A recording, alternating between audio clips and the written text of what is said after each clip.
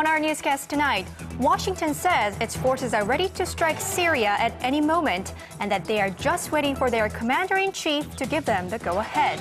The Obama administration grows more vocal in its condemnations aimed at the Syrian government, but says it is not trying to force a regime change. President Park Geun-hye meets privately with leaders of the nation's 10 biggest conglomerates for the first time since taking office. She urges them to make bold investments to create more jobs and hints at easing some controversial regulations. The Korean government announces measures aimed at boosting more home buying and offering more affordable housing options. The plan includes permanently reducing the home acquisition tax and others. These stories and more coming up on Early Edition at 6.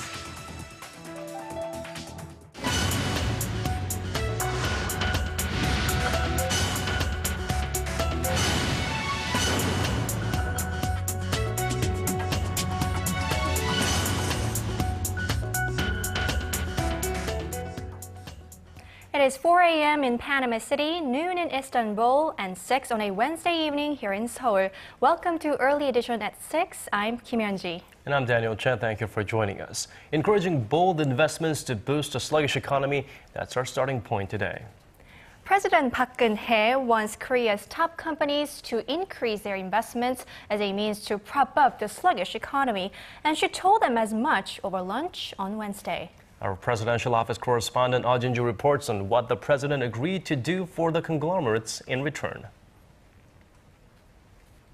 President Park emphasized that now is the time for companies to make active and leading investments. During a luncheon with the leaders of Korea's 10 largest conglomerates on Wednesday, President Park said that bold investments made during times of economic hardship were what boosted the sluggish economy and increased the competitiveness of Korean companies. This was the first time since taking office that President Park had met separately with the country's top business leaders, including Samsung Electronics Chairman Lee Gun-hee and Hyundai Motor Group Chairman Chung Mong-gu. She asked the leaders to work towards job creation, saying that jobs can only be created when companies have the determination to do so, not the government. The president also addressed concerns about her campaign pledge for economic democratization, which aims to create a fairer business environment so that small and medium-sized companies can work alongside large enterprises. She promised to make sure that economic democratization policies will not be distorted into something that choke conglomerates by way of excessive regulations.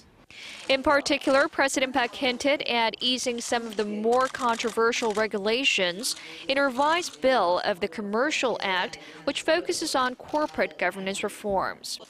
The president said she would carefully go over the revisions, including one that would limit the voting power of the largest shareholders to 3% when selecting a member of the audit committee. In response, the chairman of the Federation of Korean Industries, Ho Chang-soo, asked the president to listen to what the companies have to say so that they can do their best to reach their investment and employment goals for this year. Oh Jin-ju, Arirang News. The Korean government has just announced a set of measures designed to stabilize the nation's housing market. The announcement came 9 days after President Park Geun-hye gave the order. Our Park Ji-won has more. Korea's Ministry of Strategy and Finance, together with the Financial Services Commission and the Ministry of Land, Infrastructure and Transport, have come up with a set of joint measures to revitalize and stabilize the nation's housing market. The government's new housing plan aims to encourage home buying and to stabilize monthly rent and jeonse prices, which have been soaring in recent years. Jeonse is the unique Korean housing system that requires renters to deposit a lump sum of money that is paid back when lease contracts expire. Jeonse prices have skyrocketed recently to well over 2/3 the value of homes. The recent hikes in jeonse prices are attributed to depressed housing sales and structural changes in the Korean housing market from jeonse to monthly rent. Responding to the current problems, the government aims to stabilize rent and jeonse prices through a set of comprehensive financial measures. The government will do its best to protect the nation's lower-income earners.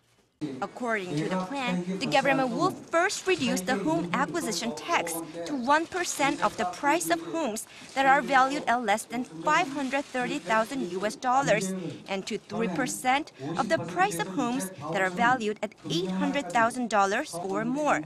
Potential home buyers in the lower income bracket will be able to secure mortgages at a cheaper rate of about 1% interest. The government will also work towards supplying more public rental housing and offer more tax benefits for monthly renters to lessen the financial burden on people switching from jeonse to monthly rent systems.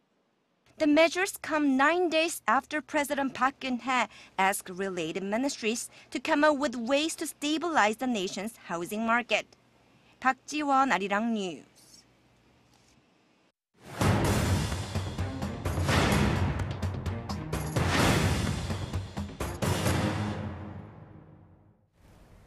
The Korean government faced the fury of the middle class earlier this month when it introduced a tax code proposal that was intended to squeeze more tax revenue out of regular income earners. That's right. It spurred a debate over who exactly falls into the nation's middle class and the fact that there are less and less who qualify these days. For more on the downward trend and what this means for the nation's economy, we are now joined by Arirang's Park Geun-hye at the News Center. So, Jie, let's first clarify the definition of middle class. In 21st century South Korea, who are we referring to? Daniel, the OECD defines a nation's middle class as those whose income stands between 50% and 150% of a country's median income. Here in Korea, that would apply to people with incomes between around $16,000 and $50,000. But to many in Korea, the perception is that you're in the middle class if you have a house without any mortgages, earn enough money to feed and clothe yourself and your family, educate your kids, and still have a little something left over to stock away. It's a point of reference in a country where there is a stark difference between the reality and the perception of who belongs in the middle class bracket. In a survey conducted by the Hyundai Research Institute on around 1,000 people, more than half of those who fell in the OECD's middle class bracket considered themselves to be in a lower income group. The respondents of the survey said they consider the middle class to be households with a monthly income of around $45,000 after taxes have been accounted for, with total assets of around $700,000. Those totals are inflated compared to the OECD's definition of the middle class, which states that homes with a monthly income of $3,200 and total assets of around $220,000 qualify. Well, Jie, so where does the wide gap come from? Well, Yanji, the perception is somewhat based on reality. While income levels do meet the criteria for being in the middle class, they're having to spend more. While the average assets of Korea's middle class rose 13% between 2006 and 2012, soaring housing prices and educational expenses over that same period forced middle class debt to rise 30%. The most important factor in why people don't consider themselves to be in the middle class depends on the household's income and how much they're spending. Households with more expenditures compared to income will not think of themselves as being middle class. And Jie, another middle class problem we're facing here in Korea is that the number is shrinking, right? Exactly, Daniel. A large number of people have fallen out of the middle class since 1997 when the Asian financial crisis hit the nation. The ratio of the middle class defined by the OECD dropped to 67% in 2011, down more than 6 percentage points from 1997. Since then, the gap between the nation's rich and the poor continued to widen, making it difficult for low-income households to rise into the middle class. The nation's slumping growth over the past few years has also caused the gap to further widen. The middle class is the backbone of a nation's economy. When more households are included in the middle class, it means the nation's economy is developing and stabilizing. But a shrinking middle class means there are either more high-income or more low-income households, which indicates rising uncertainty about the nation's economy and society. Well, but I can't imagine that Korea is the only nation faced with the problem of a shrinking middle class. No, the middle class is in decline in other major OECD economies as well. The United States, Japan, France, and the United Kingdom had their middle class ratio drop in 2011 compared to 2007. And the Samsung Economic Research Institute expects the downward trend to continue due to slow growth in those countries. Japan's middle class, meanwhile, was standardized downward, with many households falling into the lower middle class. Germany, however, was able to maintain a relatively stable ratio of the middle class thanks to government policies that boost permanent jobs and focus on vocational training. So for Korea, what should we do to build up its middle class? Well, experts say that the government should work on boosting the economy to create more quality jobs. They add that it's also important to lessen the expenditure burdens on households by improving housing and educational policies. All right, thank you for that, Chie. That was our Arirang News' Hwang Ji-hye reporting live on the shrinking middle class here in Korea. The Business Sentiment Index for Korean manufacturers improved to a 3-month high in September's outlook. According to the central bank's monthly survey, projections on business conditions went up 4 points to 77 for September, the highest since the figure stood at 79 for the month of June. A reading below the benchmark 100 means that experts are more pessimistic than optimistic. The Korean economy grew the fastest in over 2 years in the second quarter, increasing 1.1%. The Bank of Korea conducted a survey on roughly 2,600 companies nationwide in mid-August. It appears that Kenneth Bae's days as a North Korean detainee are just about over. U.S. Human Rights Envoy Robert King is set to visit Pyongyang this Friday to ask for Bae's release on humanitarian grounds. Our Han Da-eun reports. The U.S. State Department and the White House say Special Envoy for North Korean human rights issues Robert King will travel to Pyongyang on Friday to free Kenneth Bae, who has been detained in the reclusive state since November last year. During the visit, Bae is likely to be released from prison and brought back home with Ambassador King the next day. The missionary and tourism operator had been accused of participating in activities designed to overthrow the North Korean leadership by infiltrating at least 250 students into the country. North Korea has reportedly invited top U.S. officials to visit Pyongyang regarding the issue through the New York Channel, a diplomatic line set up between Washington and Pyongyang. During a humanitarian trip to Asia this week, King said the U.S. had continuously requested for Bae's release. We've requested the North release Mr. Bae on humanitarian grounds. His health is suffering, and we've requested that he be released. We hope that they will listen to our request. Although the U.S. envoy's talks with his North Korean counterparts will likely be limited to the issue of Kenneth Bae, experts say King's visit may help in easing the standoff between Washington and Pyongyang. This is the first visit to Pyongyang by a top U.S. official since young leader Kim Jong-un succeeded power. In fact, not long after King's last visit to the North in 2011 to free American citizen Eddie Chun, the two countries held high-level talks and discussed North Korea's denuclearization as well as food aid. And as his visit comes amid a series of inter-Korean talks, hopes are high that the elevated tensions on the Korean peninsula may further cool off. Han Da-eun, Arirang News. Red Cross officials here in South Korea are busy preparing for next month's inter-Korean family reunions at the North's Mount Kumgang Resort. Out of the tens of thousands of families registered for reunions in South Korea, it's a sad reality that only 100 of them will have the chance to see their loved ones again this time around. Connie Lee has more on the selection process for the upcoming inter-Korean family reunions. Fathers separated from their wives and children.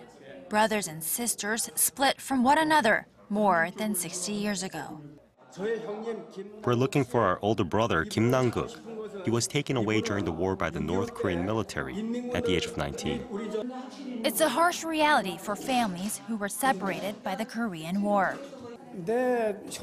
As I've gotten older and since my children have grown and left, I now have this longing to see my own family. I don't know if they'll be found, but it's worth a try. But unfortunately, most of these people here at Korea's Red Cross will not be selected to reunite with their loved ones come September. There are currently about 72,000 registered separated family members in South Korea, but only a fraction, just 100 of them, will be selected to reunite with their loved ones on September 25th through the 30th at Mount Kumgang in North Korea. The first round of cuts was made through a computer process that filtered out the younger candidates and gave priority to those who were either looking for a child or a spouse. Come Thursday, another cut. The list will be whittled down to about 200 after various health exams of the candidates to make sure they are well enough to travel to Mount Kumgang. Once that happens, South Korea's Red Cross will exchange its list with North Korea to confirm whether the family members they're looking for are indeed alive. Then, the final list of 100. It usually takes us 50 days to get ready for the reunions, but we will get everything together in a month. We are speeding up the preparation process this year. But time is running out for many of these separated family members. Data show that out of those who are still living, 80%, or about 60,000 of them, are over the age of 70. I just hope to see them before I die. When I see my siblings, what could I possibly say? I'll probably just hold them, hug them, before saying goodbye again. Connie Lee, Arirang News. South Korean Defense Minister Kim Kwan-jin and U.S. Defense Secretary Chuck Hagel met in Brunei on Wednesday and discussed a possible delay in the transfer of wartime operational control from Washington to Seoul. The talks came on the sidelines of the second ASEAN Defense Ministers Meeting Plus, which runs through Thursday. Minister Kim says he once again stressed to Hagel the need to delay the OPCON transfer that is planned for 2015. He said Hagel seemed to partially agree on the need for a delay, but said there were still different opinions on the matter without elaborating. The timeline of the OPCON transfer is likely to be finalized at the Security Consultative Meeting in Seoul in October. Korea's National Intelligence Agency and the prosecutor's office have arrested 3 left-wing, allegedly pro-North Korean politicians on charges of conspiracies to stage a rebellion and for violating national security law. The 3 officials, all of whom are members of the minor Unified Progressive Party, are accused of plotting a strike on a government facility. The party's vice chairman, Hong Soon-seok, was among those taken into custody. The NIS declined to lay out the details of the charges against the 3, but did say that they've been building their case for some time. NIS agents carried out raids on the homes of some 10 UPP members this morning, including Representative Lee Seok-gi, whose whereabouts are currently unknown. Prosecutors believe he fled by taxi while his office was being raided. Military action against Syria by Western powers seems imminent in the wake of last week's alleged chemical weapons attack near Damascus. The U.S. says it is ready to strike at any given moment, but denies its intention is to topple the Assad regime. Our Kim Hyun-bin reports. The United States and its allies have told rebel forces in Syria that military action against the Syrian government could be conducted within days.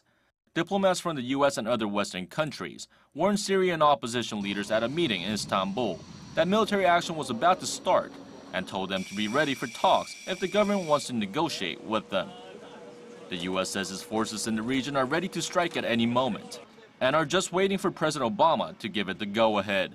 The Obama administration insists it is still considering various options and is not trying to force regime change in Damascus. The options that we are considering are not about regime change.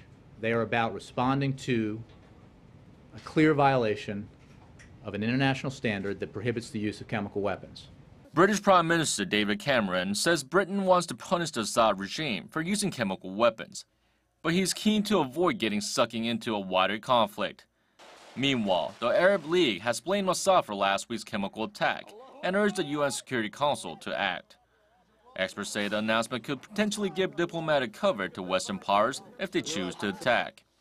Technically, the U.S. could legally launch military action against Syria without UN backing if NATO gives the strike the green light.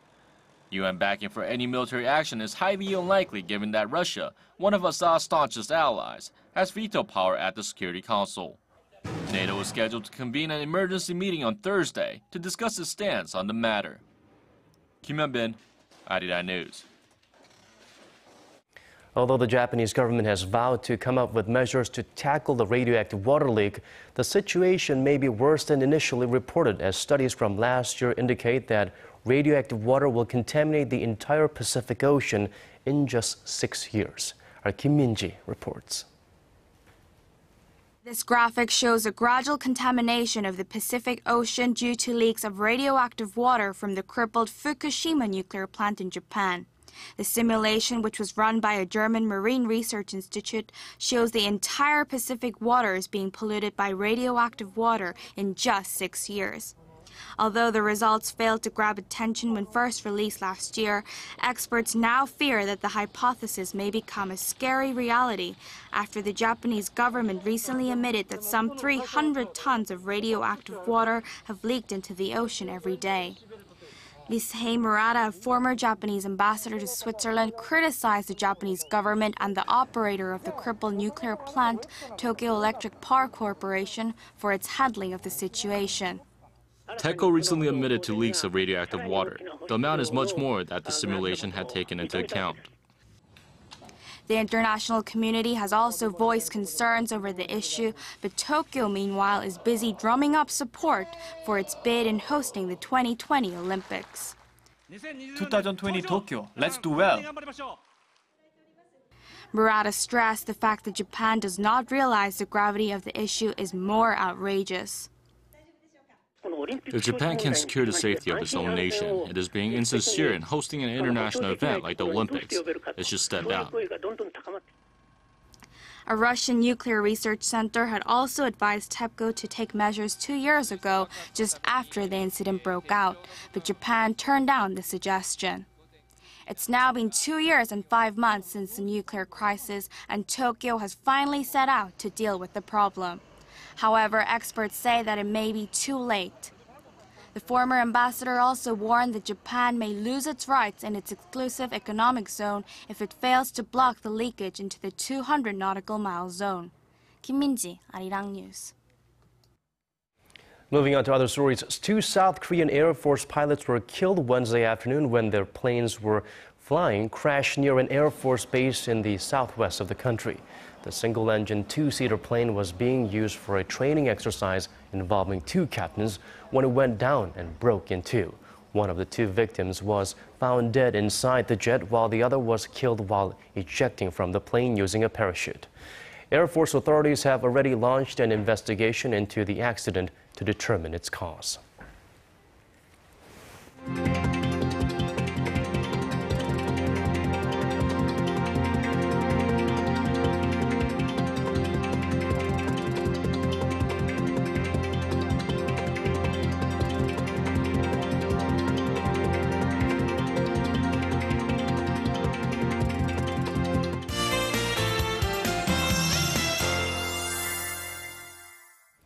Time for weather. That means we turn to our Hannah Kim. So Hannah, I hear it's not only getting cooler, we can expect some rain.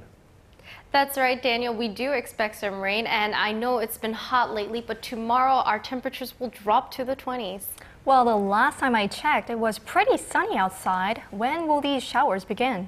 Yeonji, as of now, the precipitation should start sometime around dawn or in the morning, so it might be a good idea to carry an umbrella on your way out. In general, we'll have about 20 to 70 millimeters in the Gyeonggi, Gangwon, Chungcheon, and North Jeolla provinces. Now, with the rain, there may be a lot of gusty winds, and at times we'll have a lot of concentrated rainfall all at once, so be careful if you plan to be outside. Taking a closer look at the 4 forecast. Tomorrow we expect precipitation all day in Seoul as we start off the morning at 24 and reach 27 in the afternoon. Meanwhile, cities in the south like Daegu and Busan will peak to 31 and 29 degrees respectively. Down on Jeju Island and along the southern coast, we expect about 5 to 40 millimeters of rain. And as you can see here, our mercury levels are a lot cooler as Daejeon, Dokdo, and Mount Kumgang all top out at 28. Well, that's all I have for you today. I'm Hannah Kim, and back to you guys. Thank you for that, Hannah. And that's all from us for this hour. Thank you for watching. This has been Daniel Che. And I'm Kim Hyun-ji. Stay tuned to Arirang for more news coming up.